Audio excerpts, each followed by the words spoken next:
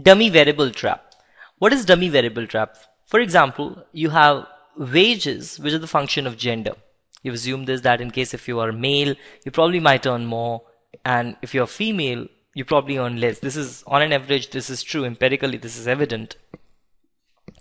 And gender is a qualitative variable, so you'll have to use dummy variables for this. So you have yt equals to beta1 plus beta2 d2t plus ut. Say for example, your male variable is a control group. So wherever the person is male, so instead of male, you'll put 1 there. And in case the person is female, you'll put 0 there. Now, you would have run this regression. But supposedly, instead of just one category, see, male, female is a gender category. Gender is one category. Okay. Sorry, gender is a dummy variable.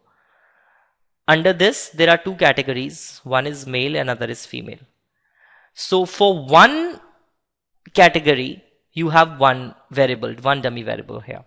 But supposedly, for both the categories, you would have dummy variable. Say D2 for males and D3 for female. Say for example, like that. Supposedly, instead of, you should have run the model yt equals to beta1 plus beta2 d2t plus ut. But instead, you run the regression yt equals to beta1 plus beta2 d2t plus beta3 d3t plus ut. Suppose you run this regression in which you have dummy for both the categories, one for male, another for female. Now what will happen? I've taken a sample of say 6 persons here. These are the wages of 6 person. Beta 1 is constant, so you will put by convention value 1 to it. And say first person is female, so you'll be putting 0 for male and 1 for female. Second person is male, so you'll put 1 for male and 0 for female, and so on. Now what you will do is, supposedly you put up the new column in which you will add d2t plus d3t. So what will you get is 1, 1, 1, 1, 1 and 1. So all of these, when you add all of them, you'll be getting this column. Now this column is exactly equal to this column. You getting the point? This new column is exactly equal to the column of the constants here. So because of this reason, this will lead to a problem of multicollinearity. In fact, a perfect multicollinearity problem will arise in this case, and you cannot run the regression here. So this is the problem of the dummy variable trap, because regression will not be run, and you'll be trapped by this dummy variable. Because when you have two categories, you have put the dummies for both the categories. Instead, you should have put only one category there. Now, how to avoid this problem?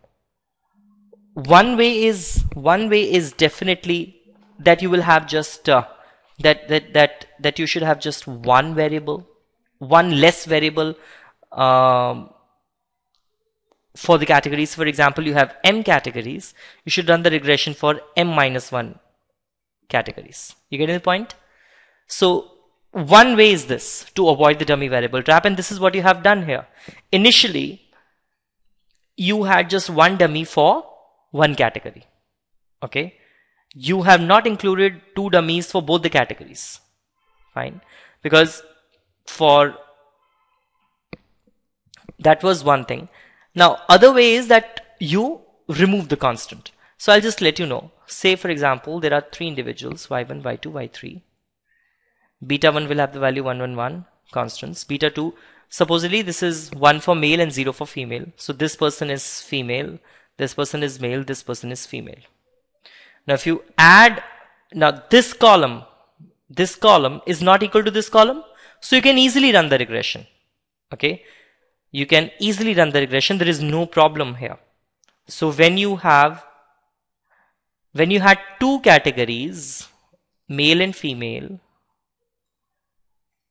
and you run the regression with only one category, you avoided dummy variable trap. Now supposedly you have 3 persons, y1, y2, y3. and there is no constant here. In this model, there is no constant here.